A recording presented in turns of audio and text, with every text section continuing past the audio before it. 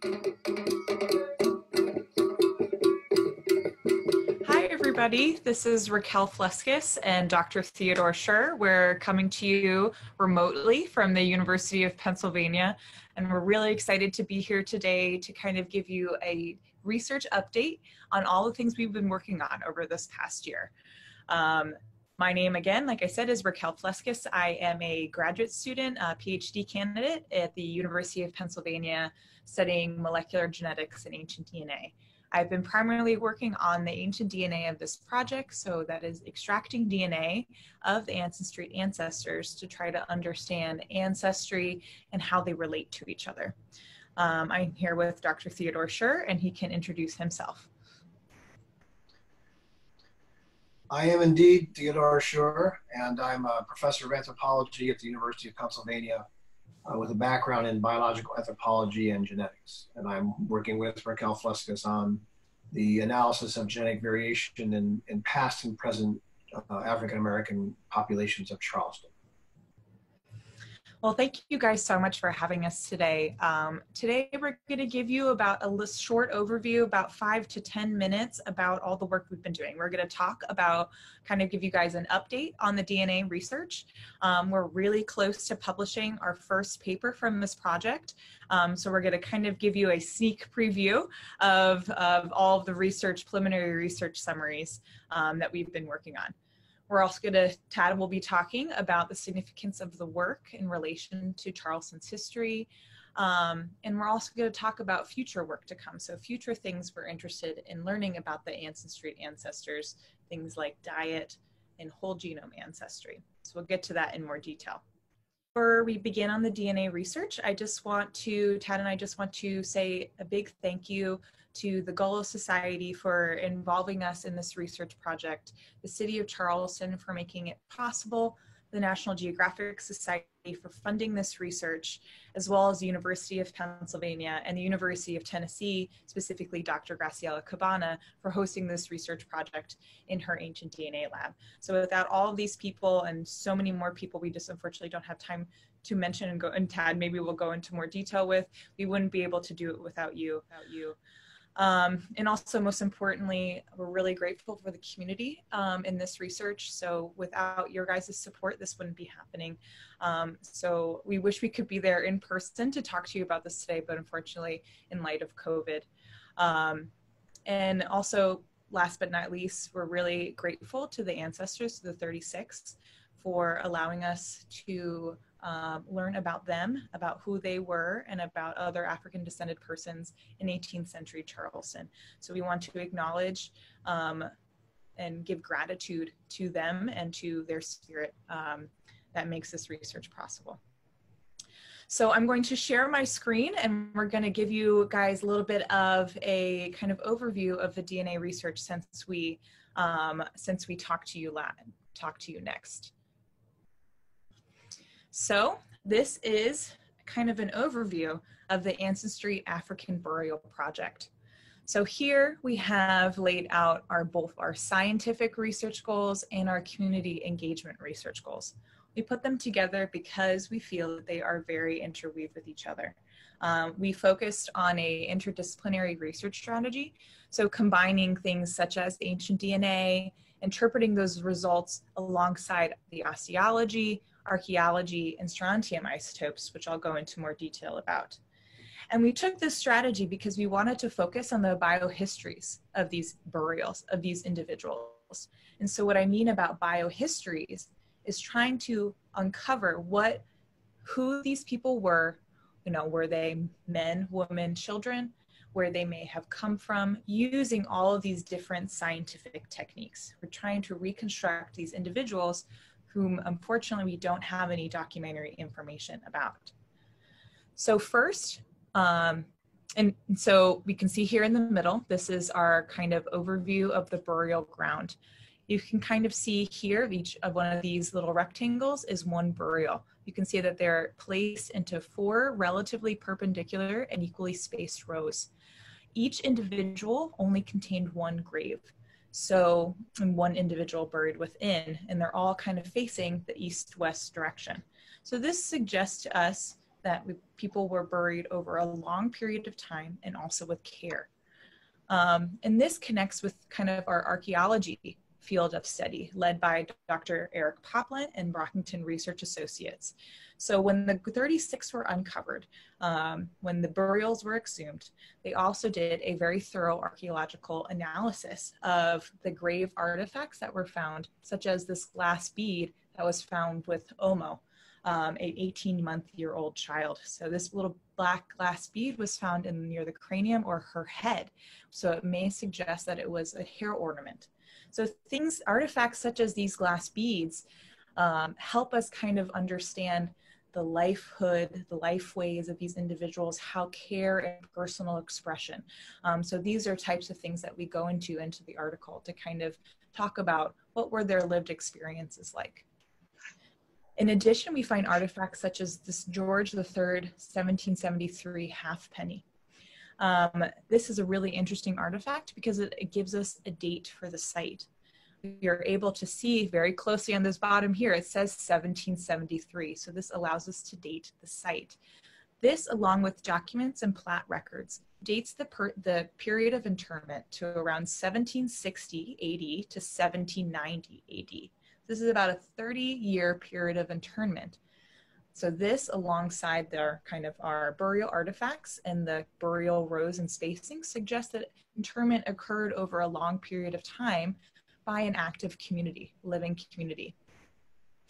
Now, we also interpreted our archaeology alongside the osteology. So this is the study of the skeletons that remained in the burials.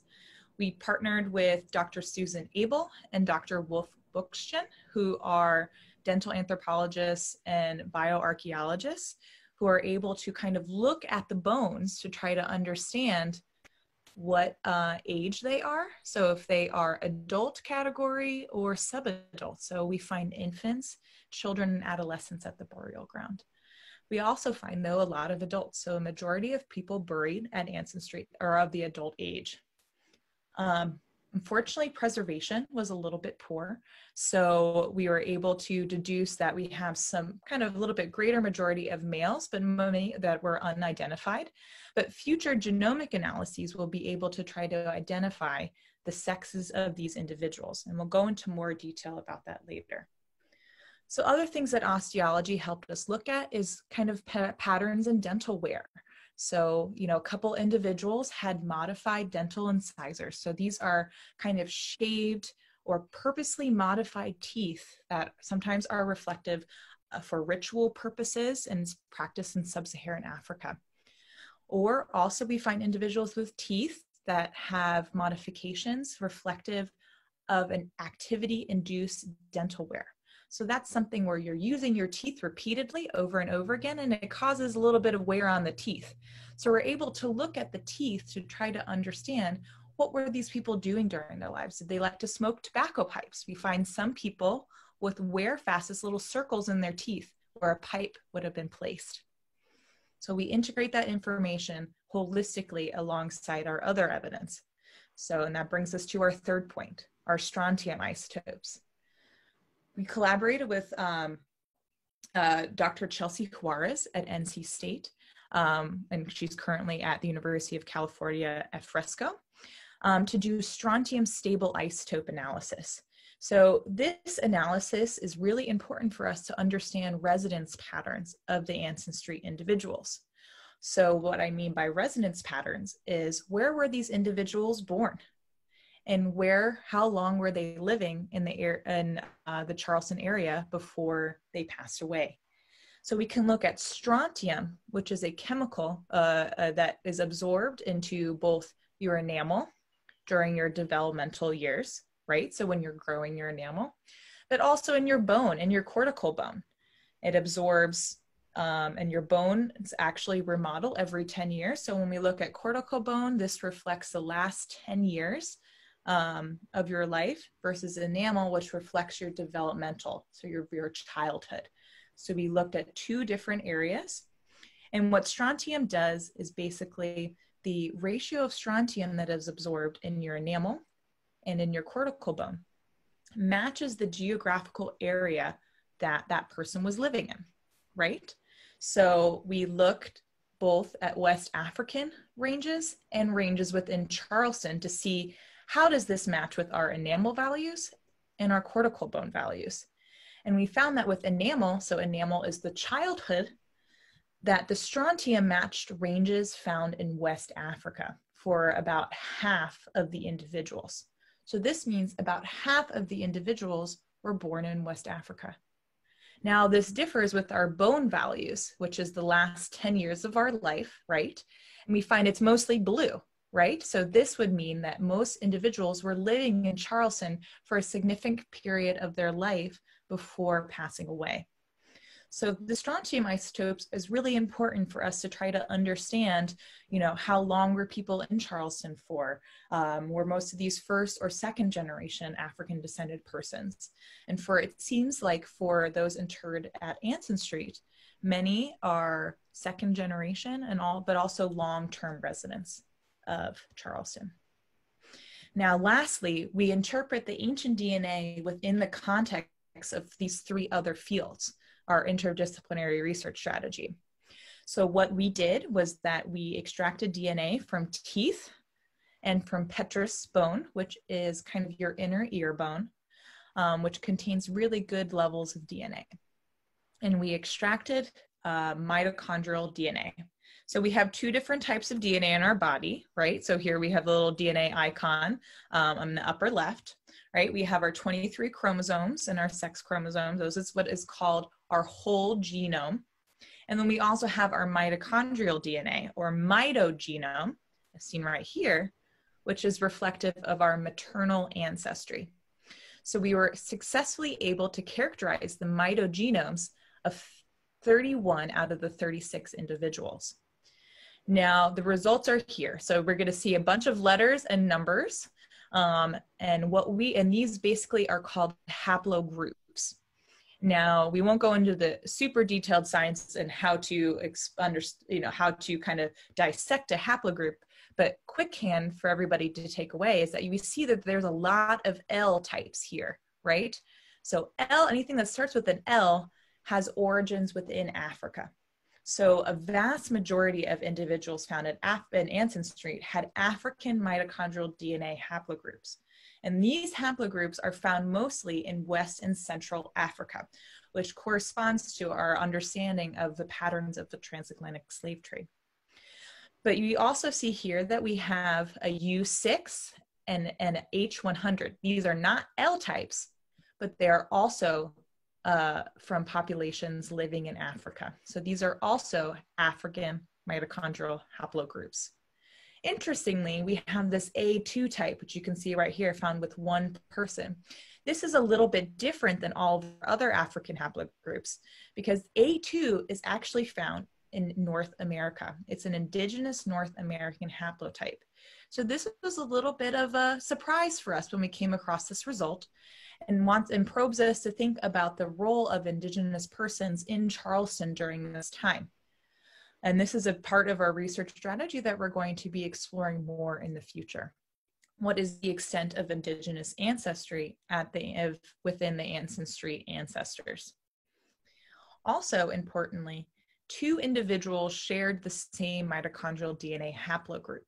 So they shared the same mutations in their mitochondrial DNA. Now, when that happens, it suggests that they share direct maternal ancestry. The two individuals with the same mitogenome haplogroups is Walela and Isi. Walela is a 68-year-old child, and Isi is an adult female. They are found right here in this kind of northwest area of the burial ground, buried right next to each other.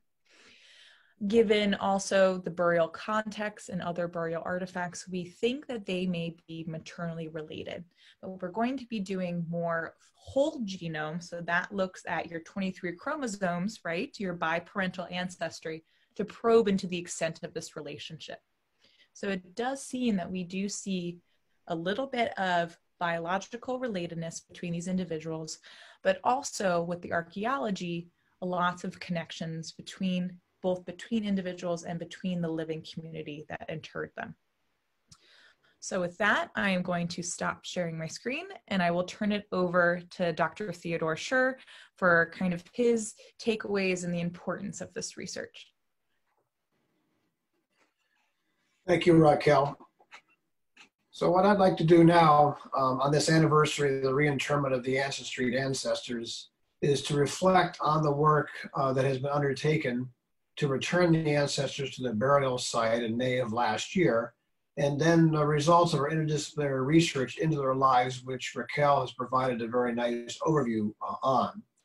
So as I mentioned before, I'm a Theodore Schurr, I'm a biological anthropologist and geneticist at the University of Pennsylvania, and one of the scientific investigators for the Anson Street Ancestors Burial Ground Project, as Raquel indicated. So she and I have been involved in directing and undertaking the DNA studies that are part of this project. So after carefully removing the remains of the ancestors from the ground in 2013, our research team led by the Gullah Society has spent 7 years examining the osteological, isotopic, and genetic characteristics of these individuals to learn more about their lives and experiences of enslaved persons of African ancestry in 18th century Charleston. Being a landmark study in anthropological genetics and African American history, the results of this scientific investigation are noteworthy for a number of reasons. First, they represent one of the most comprehensive studies of African descended persons from this time period that has ever been undertaken, with more research about their lives to be forthcoming in the next 2 years. That work includes the larger genomic analysis that Raquel has mentioned to you, as well as analysis of dental calculus and microbiome information, which will provide details about the health and diet of the ancestors. So as a consequence of their involvement in this research, the ancestors will make a significant contribution to our understanding of African American history in Charleston, South Carolina, and the United States more broadly. Second, despite these burials being forgotten, unmarked on plat maps, and built upon through subsequent development, we are able to use our data from this study to illuminate their lives and demand acknowledgement of their presence in Charleston, to which they contributed through their forced labor. Their lives have been made visible through our collaborative research efforts. Third, in addition to expanding our knowledge of African American history in Charleston, this project has introduced the ancestors to the rest of the world, and let anyone interested in this history learn more about them through our public presentations and research articles. This is very important because of the global nature of the transatlantic slave trade and the ramifications of the African diaspora that continue to affect American society today. Finally, our work with the ancestors has allowed us to also work collaboratively with the African American community, contemporary folks, and integrate their perspective and interest into the research. In a real sense, this engagement has fostered a conversation between past and present generations of African Americans.